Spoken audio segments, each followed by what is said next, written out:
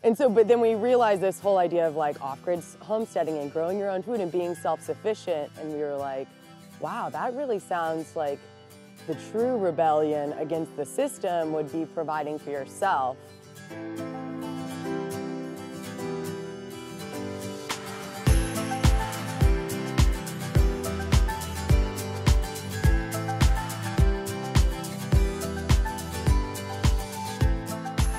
Hey everybody, welcome back to another Nature's Always Right video. Today I have my friends, the Ramblin Farmers, with me. They are a traveling couple that farms all over the United States, working at different farms, and they do it all living out of a off-grid tiny home on wheels. I'm actually in a school bus right now. So in this episode, we're going to interview them all about their business that they've created, being able to farm all over the country, and they really focus on regenerative no-till methods, and I'm sure you'll find it really fascinating how they got into this and the work that they are doing. Our business basically formed out of a desire to mesh two very antithetical passions, which are travel and farming, which are quite opposite of each other.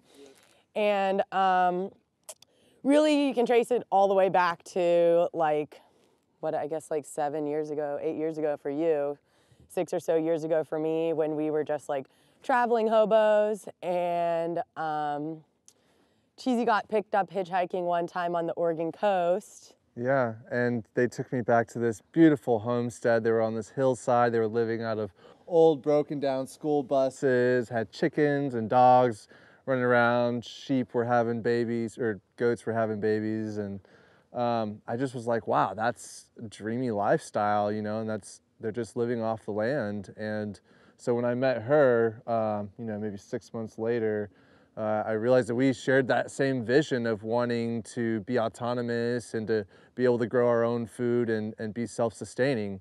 And so that kind of started leading us down the path of farming, in which we ended up moving to Oregon, and she got her degree at OSU. At Oregon State. Yeah, we decided to settle down from the road because, well, for a variety of reasons, but mainly we were on the road initially because we were just kind of like fed up with mainstream society, and we were young and we were rebellious, and we were like, is this all there is to life? Just like work, buy, consume, die, do the regular path. We were some young punks. Yeah, totally. And so yeah, that led us to Oregon, and we kind of started our first homestead there while I was going to college. And yeah, and then everything just started coming together over a few years. We got our first farm jobs in Montana because, of course, we couldn't stay in one place for very long. So we went to Montana and did a farm apprenticeship. And then we went back to Oregon, worked on a couple farms there. And we fell in love along the way with all our own like homesteading experiments of like home brewing beer and making our first compost and vermicompost, hugelkulture raised beds, perennials. We wanted to know everything. Like once we started to dive in and find this whole ecological world, we wanted to get to know all parts of it. And so we were making our own compost, and I was really passionate about that, and that kind of took me down my road of my passion of soil microbiology. And so then, yeah, we got the farming bug. We started working on farms, realizing like, oh, we actually could make a living doing this. We also, a crossover from our hobo life was that we just get to be like dirty all the time. We don't have to be all like prim and proper, go into an office. And we could just work outside. Yeah, we could just live outside basically. So that basically led us to wanting to hit the road again. And we dreamed up this bus, and it took us over a year of craziness to convert the bus, which I'm sure we'll go into in a little bit. But that project really prepared us a lot for farming, and through you know, the trials and tribulations of figuring out how to do something we'd never done before with like off-grid solar electrical and carpentry and plumbing and all these things, we learned the problem-solving skills we need in agriculture. So what happened was we converted our school bus, and we took off in it once it was done. We had a deadline. We had finished that farm season up. We were already working on a farm while we were converting.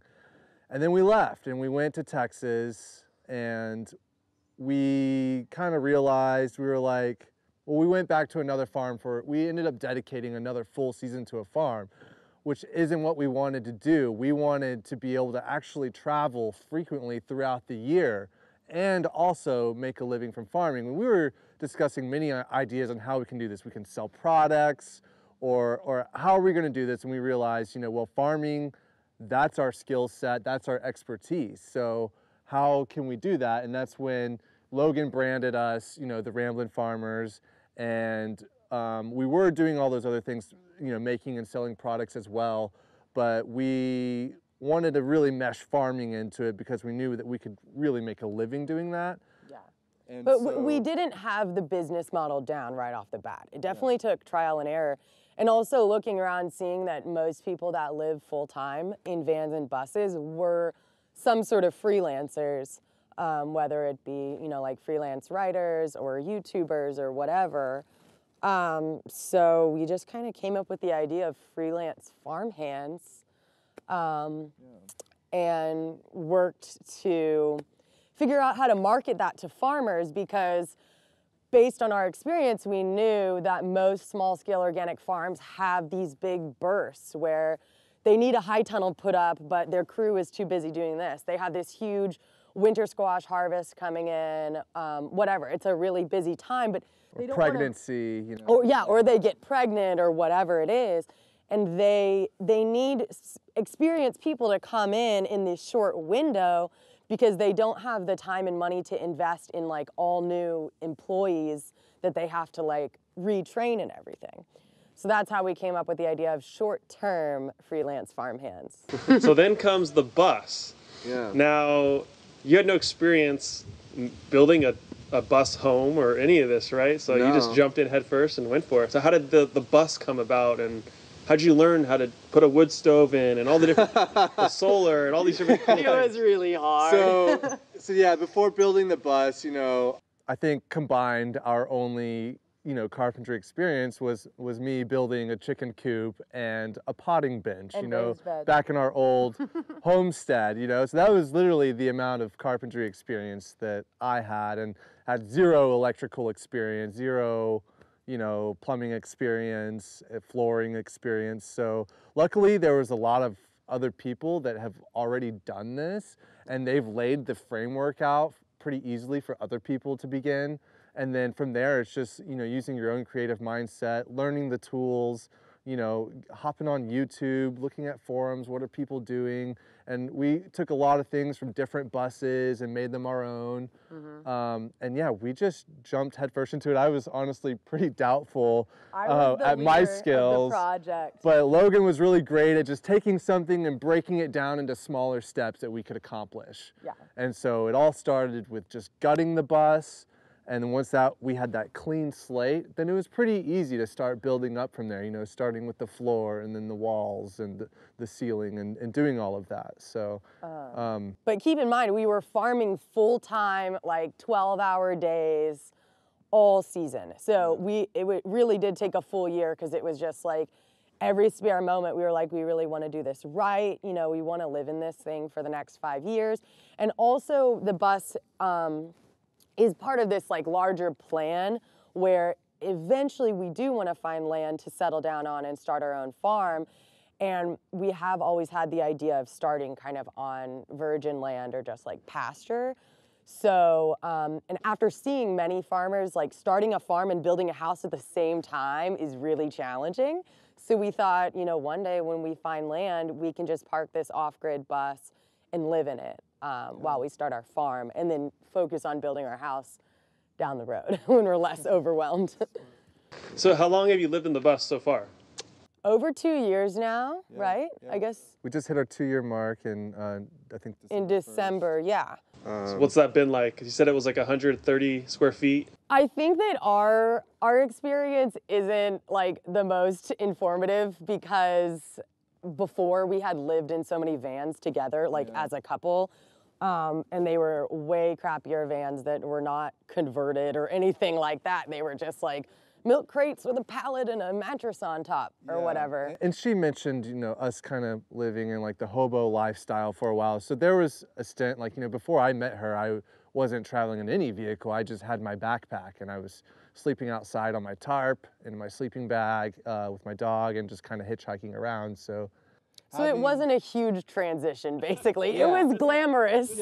This is super luxury to us compared to what we were doing. You know, back then we didn't realize that these old junkyard vans that we were traveling in could be converted into something like this and that we could have all our needs. We didn't know that people were doing that or that that was, like, we didn't ever even conceive that idea, so. The one thing I say after this whole experience is that every couple, if you really want to be with someone for a long time, I feel like you should have to do a huge project together, whether it's building your home, starting a farm, like whatever it is, because it's taught us more than anything about collaboration and kind of the division of labor, basically. Like we each have our own thing that we're in charge of, and that keeps the ship running smoothly so we can enjoy life and like not, I mean, we do argue, but not like, it's not like, it's not like we hate living in this small space together. It's actually really easy once you get used to it. So once you built the bus and now, okay, let's go work on some farms. How did you go about finding who to work for? Yeah, finding clients, that's a good question. Ironically, the same way we met Steven, really through the No-Till Market Growers podcast was like kind of our jumping off point, just because, you know, we had worked full seasons on tillage farms before. That's where we got most of our experience before hitting the road in the bus. So we already knew we wanted to go more towards no-till. And it's not that we don't work on tillage farms, but yeah, no-till is definitely where our heart is, and that's like our target client, basically. Yeah. So I kind of copied the, I don't know what you would call it, the protocol that a lot of freelance writers use, because I'm a writer myself. And so we created this thing just basically called cold emailing. So we're always searching for farms or hearing about farms. We're in the community, so anytime someone mentions like, oh, this small farm in Tennessee or this small farm in Florida, we look it up, we write it down. I keep a whole spreadsheet of like every farm we've ever heard of, basically.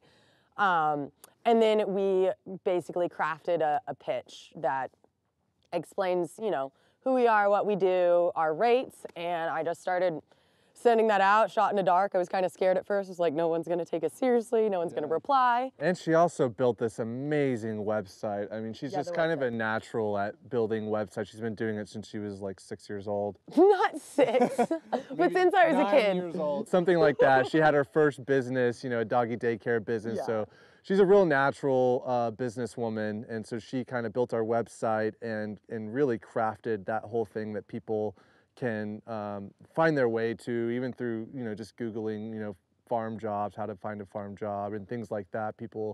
We get thousands of viewers, you know, every month. And that has helped tremendously so that people can, you know, when we are cold emailing, they can go to our website and see that we are a legit business and we're not just like some hippies, la, la, la, you know, traveling in a bus that don't work hard or don't really, you know, have a good work ethic and a legit business. And I think also building up the testimonials, because, you know, the small farm community is small, especially small scale ecological no-till farming. Like that's a niche. And so shout out to Elizabeth of Singing Frogs. That was one of our major first clients where we were like, oh my God, pinch me, we get to work at Singing Frogs. But they've been our return client multiple times. They're awesome people to work with, and we were able to, you know, fill in just some short gaps when we were passing through, help them out a lot, and they gave us just one of the nicest testimonials ever.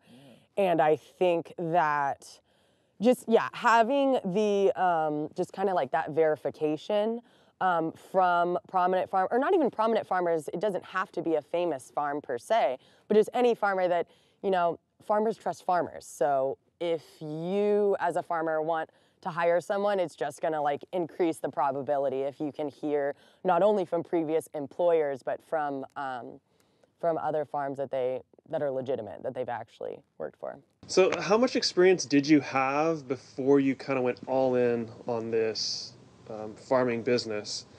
And how much experience do you think someone else who wants to get into farming, what would they need to start trying to find a farm to work for? Before we started our business, I think we had about 2 seasons worth of farming experience. So really not a whole lot, but we also had our home garden experience, our homesteading experience, and we had also worked underneath some older horticulturalists on their property, on their homestead, that taught us a tremendous amount about gardening and farming and homesteading. One of our biggest things that we like to teach people when they ask us those sort of questions is like, you really don't need any experience to get into farming.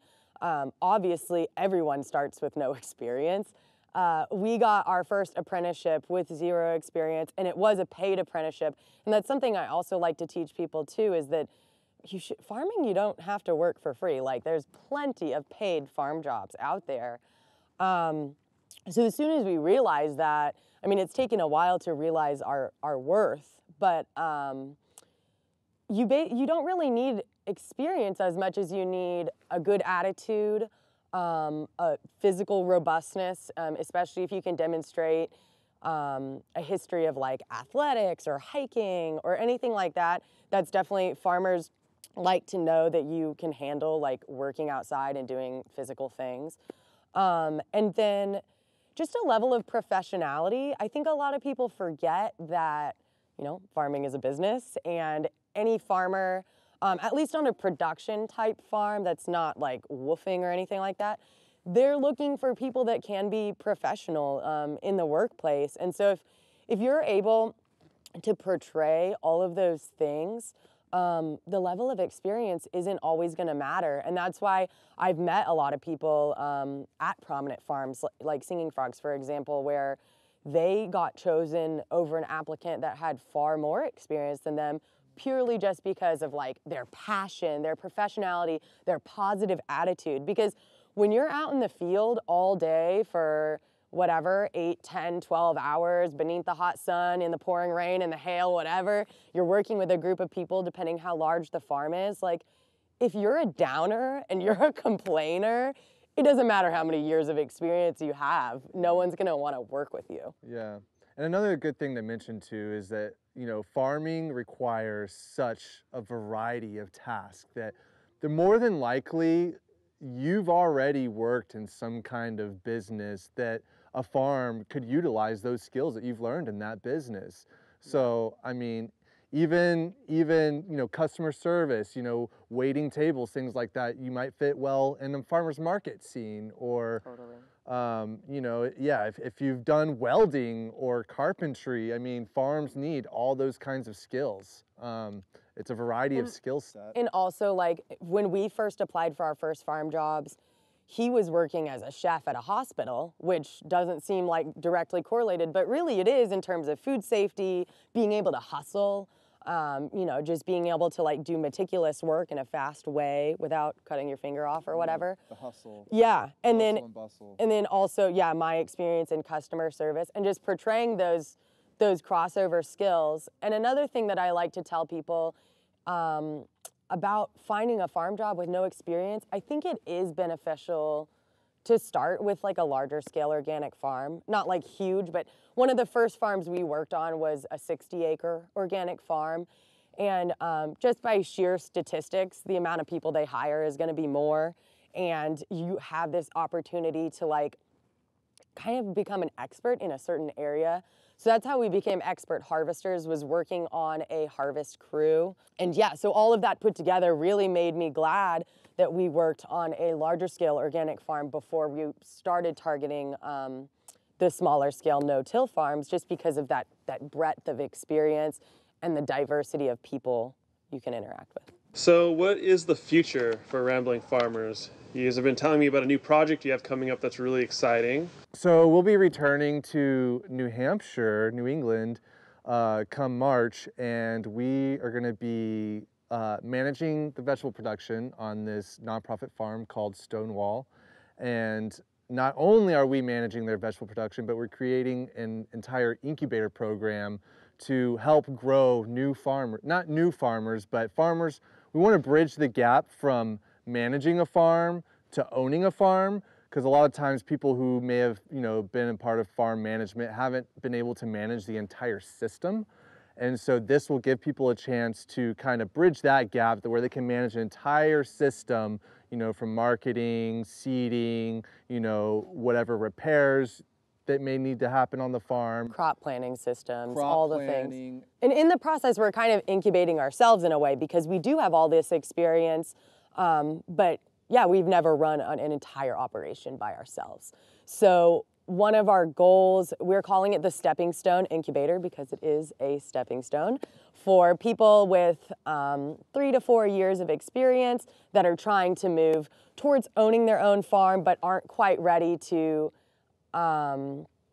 take the dive, or they may not have the financial fortitude to take that dive and start their whole own business yet. So the incubator model is well known in agriculture, and we're just creating our own version of that, and at the same time building our own resume, and we are able to, oh look, there's the sun. We are able to kind of help this nonprofit farm where their systems, they didn't really have farm systems in place in terms of the market garden, and the place was just a little disheveled and unkempt, and they had a lot of turnover happening. And so we realized that this idea of an incubator would help with that turnover because we're establishing these systems and trying to design a plug and play kind of setup where anyone with enough experience can come in and run this incubator farm for 1 season, 2 seasons, and then move on and hopefully start their own farm or do something else. So they don't have to worry as much about the turnover, because I think turnover is going to be really common in that sort of situation anyways at a nonprofit farm. So they can extend that education to more people while also maintaining like a solid brand and a solid level of quality and systems. And so doing that, using the lean farm technique, by Ben Hartman's a book that we reference quite a bit, and it's kind of scaling things back and just standardizing everything, as far as bed links and things like that. And another part of this incubator program that we're doing that sets it aside from just someone applying for a managing position is that we're actually creating manuals, video manuals, for the person to come in and watch and see how things are done here. Systems that we have set up and how they work. So yeah, it's an experiment in a way, because I don't know if any other incubators are following this sort of formula. So we'll see what happens in the years to come. We'll definitely be returning to Stonewall to help train and encourage future incubators there. And if anyone's interested in it, I'm sure soon we'll have more information out about how to follow along with the incubator's progress and eventually apply to be an incubator at Stonewall Farm next year. So it is just a 1-year project for us, and then we're not quite ready to settle down yet, so we'll move on again in the bus and continue being the Ramblin Farmers on the road, and we'll kind of have this legacy left behind. And the whole thing is kind of built around, I wish I could credit someone with this quote. I'm not sure where I got it, but it's build the systems around the work that needs to be done rather than around the person.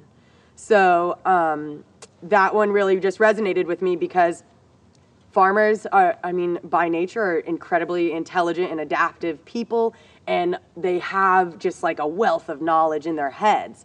And so one of our goals with this incubator is to kind of get that the knowledge and the systems out of our heads and into a clear setup with clear manuals and how-tos where anyone can come in and learn as they go, and we can host workshops and guide them along the way. Yeah. And hopefully those systems will be built around the work so that if people are rotating in and out of this program, it can help them as a stepping stone towards their future endeavors. Yeah, and what's really great about this farm too is that we actually have the ability to host workshops there and to really get involved with the community. The farm is open for anyone to come visit at any time. There's hiking trails there. You know, there's a small dairy on the farm as well that you can go visit, and an organic savory hub dairy. yeah, and they host weddings there and events there, and that we want to grow flowers for and things like that too. So there's a lot to do here, and that's a big reason why we gotten so involved with this farm, was because it really does match our ethos and our mission, which is to create, educate, and regenerate. And so with that being aligned with Stonewall's farm, it was just kind of natural for us to come in here and to create this. And we're really, really excited about it. Yeah, so if anyone's in the Keene, New Hampshire area next year, 2021, or this year, I guess now, you'll have to come visit us. The farm's wide open, and yeah, we're really excited about it. Yeah, come say hi and come to one of our workshops. We're not sure exactly what we'll be holding or when we'll be holding them, but we are planning some stuff for next year, or for this year. And if people want to get in touch with you guys, either with Stonewall or to follow along your blog, where can they do that? Yeah, so we recently left social media for the time being, but we are Ramblin Farmers on there if we do decide to go back. But the main place is our website, ramblinfarmers.com, and it's Ramblin without a G. We also have a blog, ramblinfarmers.com/blog, and we post all kinds of information there for free for aspiring farmers, aspiring bus dwellers, for people trying to learn how to get into farming with no experience, non-toxic, eco-living, all those sorts of things.